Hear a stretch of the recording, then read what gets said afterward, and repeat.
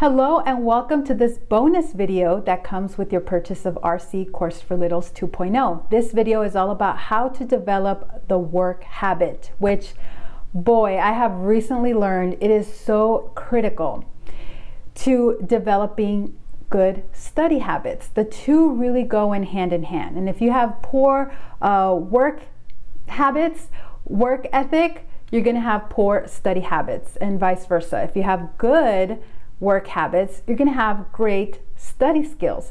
So they really are connected, and I'm going to show you why in this video and how to go about from a very early age developing that work habit to have great success when it comes to homeschooling. So the first thing I want to go over is, what is the purpose of education? I think today we're kind of losing our way and we think it's the pursuit of this paper, and it's to, let's face it, a lot of times kids today are getting into massive debt and they're going after these careers and hoping that they can buy themselves this piece of paper to get out of work. That seems to be the goal. However, education is actually for the purpose of work. That is truly the reason why we get an education in the first place, so that we can effectively work. However, there's a difference. There's such a thing as just the work where you feel like you're just carrying out a work sentence, and then there's the kind of work where you feel you are a co-worker with the Creator.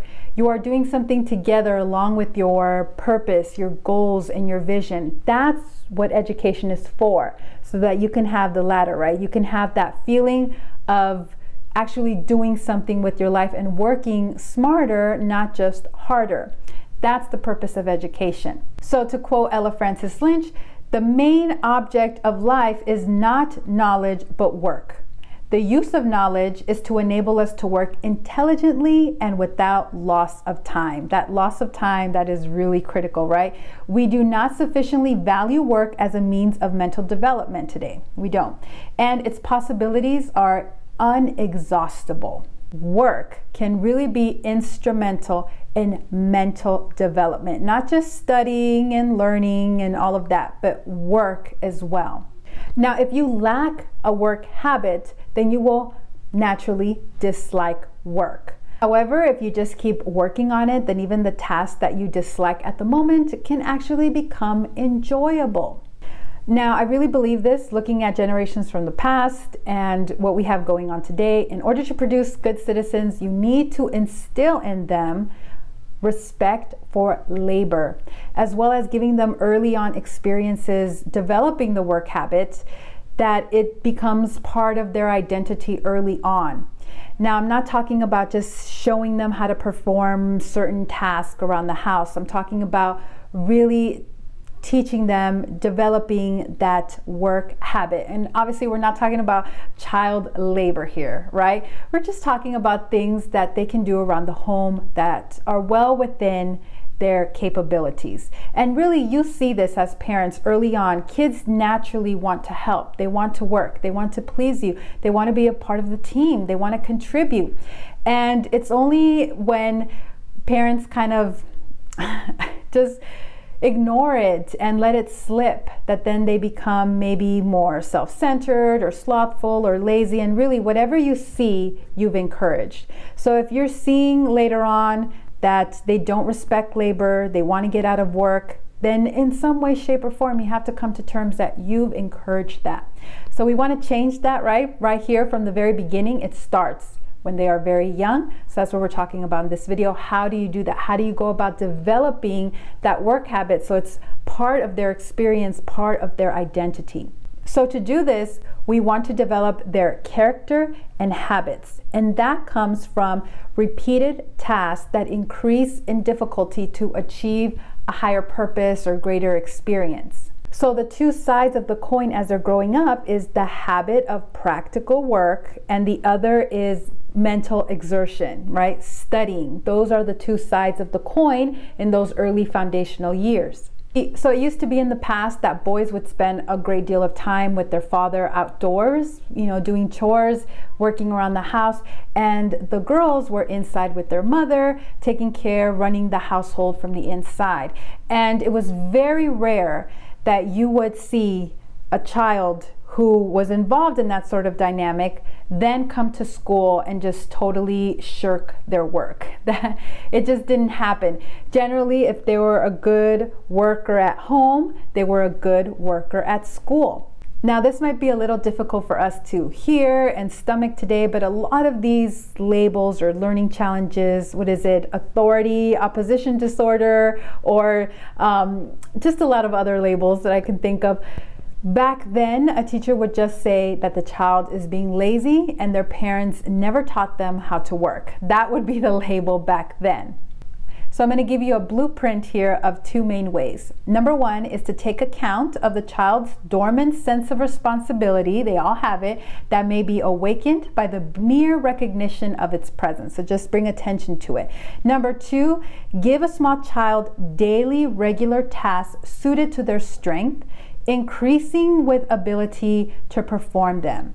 So even a 3-4-year-old, they can dress themselves, button their buttons, tie their shoes, they can hang up clothing. 5 years old, obviously they can fix their bed, put away toys. They can run from here to there, be your runner in the home to save mom steps, right?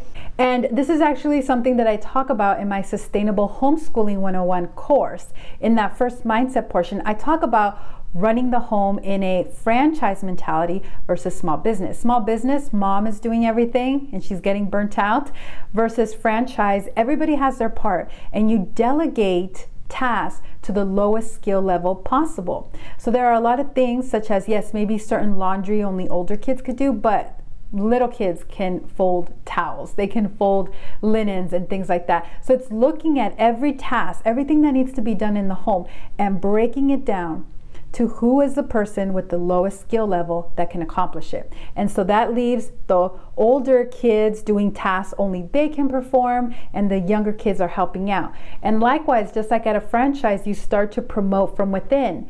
Don't just rely on your older kids to do all the work and then the younger ones kind of get spoiled in a pass. No.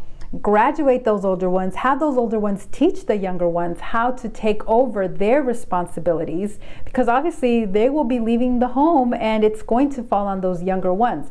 And if they weren't taught this, they weren't given increasingly difficult challenges as a stepping stone to a higher purpose, then they're going to resist it, obviously. So it's very important that you delegate, right, to the lowest skill level possible. And as they grow older, you increase it. And the older kids move on to other things and they pass down their responsibilities to those younger kids. And again, everybody's just increasing in difficulty. And so those older kids, when they leave the home, they can run a home, right? Because they've gone through the whole process. They've went through that increasingly difficult experiences and tasks and challenges. So don't miss this. This is really important. And if you are interested in that, I will leave down a link down below to my Sustainable Homeschooling 101 course where I cover that in detail. So you might be asking yourself, what does all this have to do with school? Well, a lot, because this is where they develop their powers of concentration. It is both fundamental and the first requisite of success and the safest guarantee of success. Somebody who can focus on a task and complete it start to finish is the same kid who can start a task with school and focus on it, concentrate on it, and again, complete it from start to finish. It's the same child who can do both. And if you wait for them to just catch this on in college, it's going to be too late, which is why a lot of kids end up flunking out. And so let's talk about how this would translate in college. They'd have this textbook and maybe they look at it, they read it, and wow, it's really difficult for them. However, they think to themselves, okay, well, this is not written in Chinese or Hebrew. This is written in English, so I can read this. I will simply take one sentence at a time. And if there are words in that sentence that I don't understand, then I will look them up in the dictionary. I will not move on to the next sentence until I have mastered and understood the first sentence. And I will continue to build upon it until it all weaves together and I understand the context and I comprehend the text. This is actually something that I teach my children very early on. If they're reading their math book and they're having a hard time, or their RC book, I tell them this: don't move on to the next sentence until you have fully understood and mastered that first sentence. Build upon it. Don't move on until you have mastered that first step, that first sentence, that first problem, whatever it may be.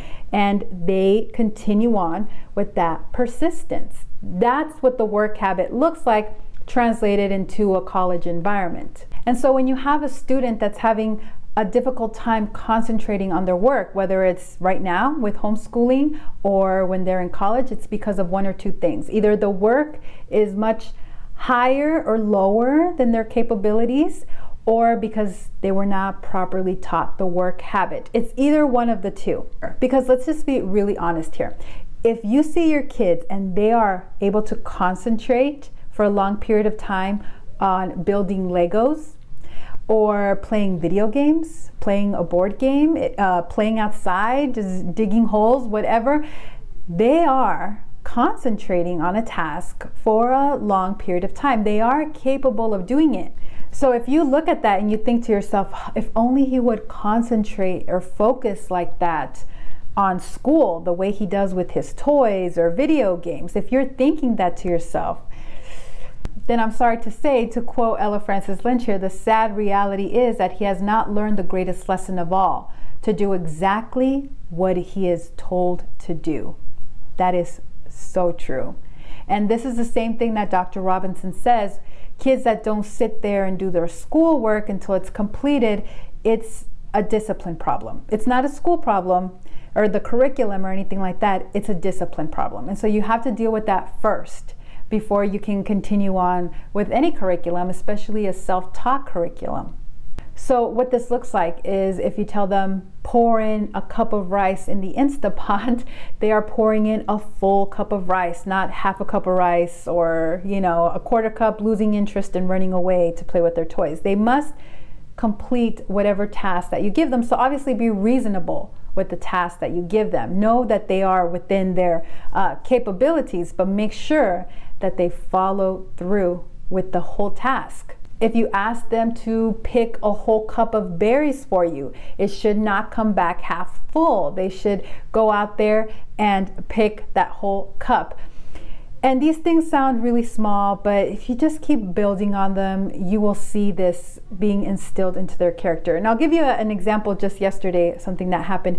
My husband was working on the pool and getting it all cleaned up, and he had to go get more chlorine for it. And there was so much debris because we've been in monsoon season and there's been a lot of debris in the pool. And so sometimes the vacuum would get stuck with rocks or palm leaves or whatever. And so he told us before he left, hey, every 20 minutes if you can, 10 minutes, 15 minutes, go out there and check to see that there's no debris in the vacuum. So it's not just running and stuck. So we're like, okay, well, my daughter said she would take care of it. She would go on and check. So she was taking the vacuum out of the pool because she thought it was stuck with something, and the cord came out. You know, the suction came out from the pool, and so it was not working anymore. So she came in and told me, maybe thinking if I was going to fix it, but I was not. I was busy doing something else. And I said, oh, well, just leave it there until Dad gets home, because it is difficult with the suction to you know, connect the tube back in. So I said, it's okay, just leave it for Dad to do. So unbeknownst to me, she had gone back out there, she jumped in the pool, and she managed to connect the hose back up. She came back in and she said, nope, I wasn't gonna disappoint Dad today. I went in and I fixed it, I did it. And I was really, I don't want to say proud of her. I would be proud of her regardless, but I was really happy for her that she had that work ethic, that she had that respect for her parents. She wanted to please them, and she wanted to complete a task.